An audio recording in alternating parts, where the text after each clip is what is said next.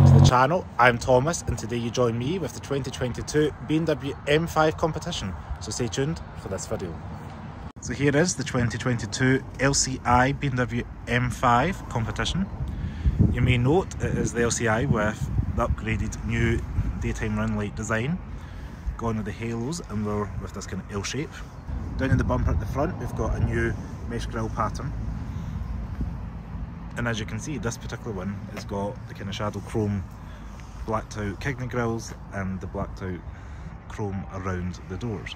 So this M5 is running on Michelin Pilot Sport 20-inch alloy wheels. I quite like the two-tone design on the alloy wheels with the red brake calipers. Pretty aggressive and pretty good looking. The M5 Competition also gets a little note on the fender, as you can see there. And it wouldn't be complete without the BMW M wing mirrors. Special thanks to Sam for allowing me to film his M5, so go check him out on Instagram, give him some love. As we move around to the rear of the M5, you can see we've got the balance of the 5 Series body with the M Performance hints. So we've got the quad exhaust at the back, also got the M5 badging up top, and it really is, especially in the grey, quite a sleeper. I do believe it's called Sophisto Grey. It could be wrong, comment below if you know, but it's quite a nice subtle colour. So being based on the 5 Series, the F90 is a very practical vehicle, very large boot that is family friendly. We also have rear seats that can be pulled down at a touch of a lever. Just pull that and it unhinges it on the inside.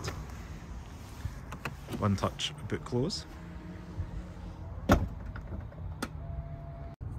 go ahead and jump inside the M5.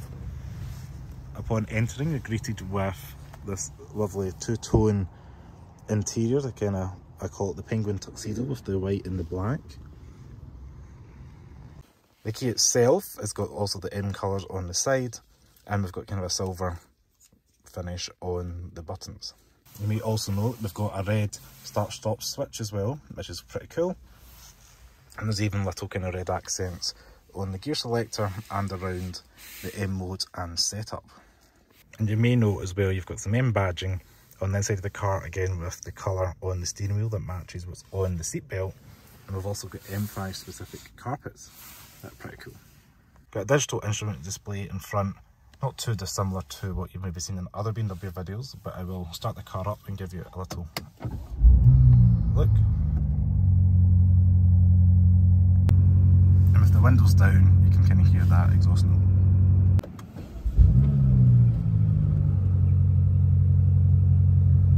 So you will notice when you're starting the car up, this little bar doesn't let you fully rev until the engine's heated up, so just to protect the engine.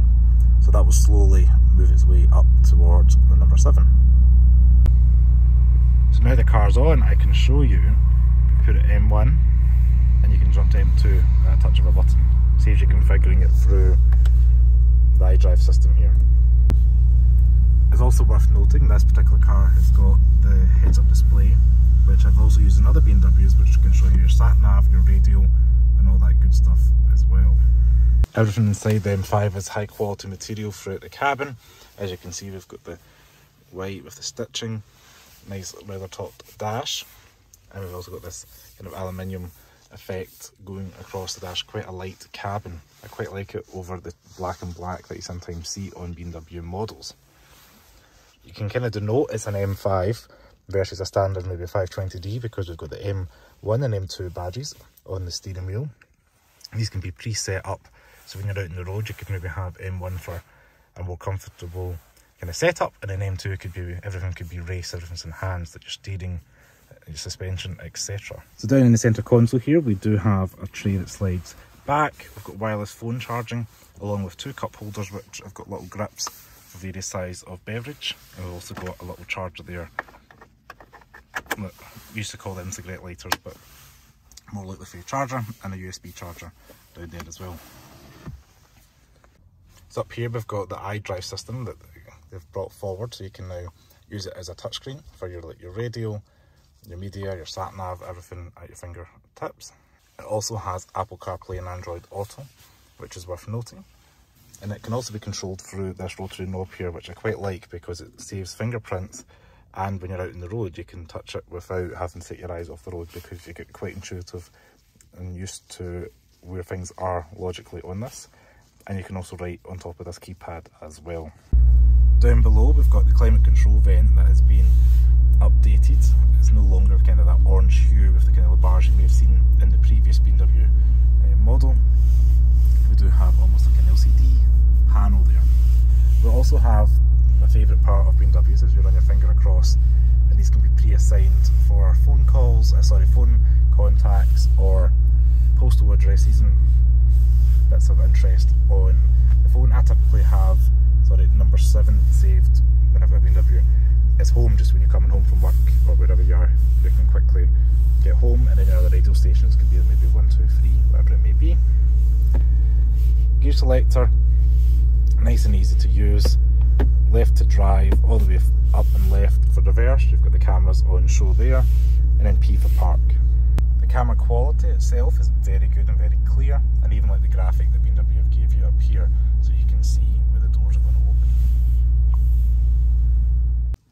It wouldn't be a Cars of Glasgow video without a glove box reveal, softly damped and lined with the fuzzy stuff, and a reaffirming click.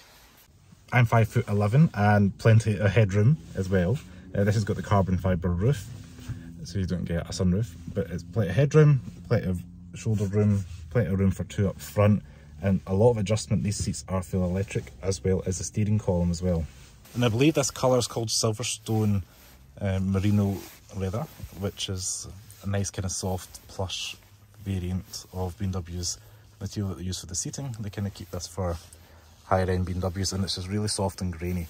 Really quite like it. We do also have the M5 badges that light up. You might have seen that on the previous maybe M4 competition video done last year. And all in all, a really nice vehicle.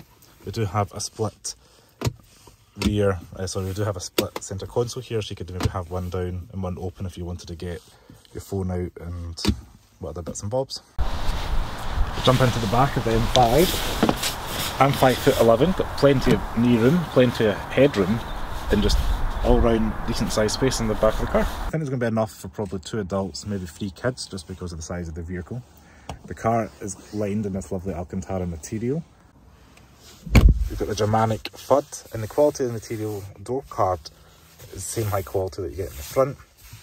Nice soft touch materials all round, and we've even got a little bit of mid lighting in here. The M colour braiding on the seat belts is a nice touch as well, the kind of blues and the red.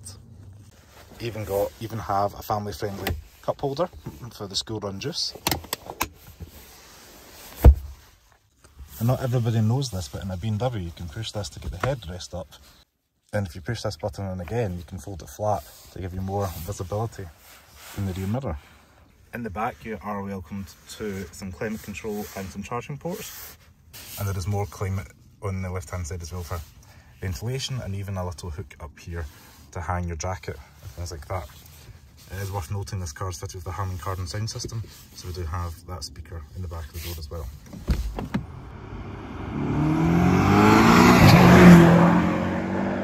Under the bonnet we have a 4.4 litre twin turbocharged V8 pumping out 625 brake horsepower, 750 Nm of torque, and that gets the car from 0 to 60 in a claimed 3.3 seconds, while achieving just about 25 miles to a gallon, 254 grams per kilometre CO2, and putting a smile on your face every second. So out on the road you're greeted with one of the finest driving experiences BMW has to offer. You put the foot down, the ZF gearbox gives all the power to all 4 wheels.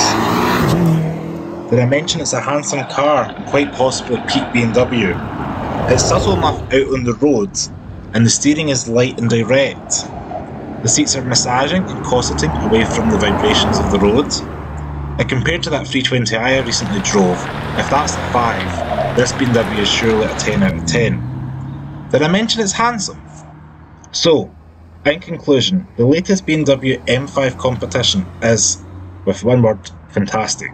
It has real vents, real exhausts, great subtle aesthetics, 3D tail lights, it's practical with a premium cabin, a host of technology and a family-friendly package. Well, what's not to like? Well, perhaps the price. Did I mention it's handsome?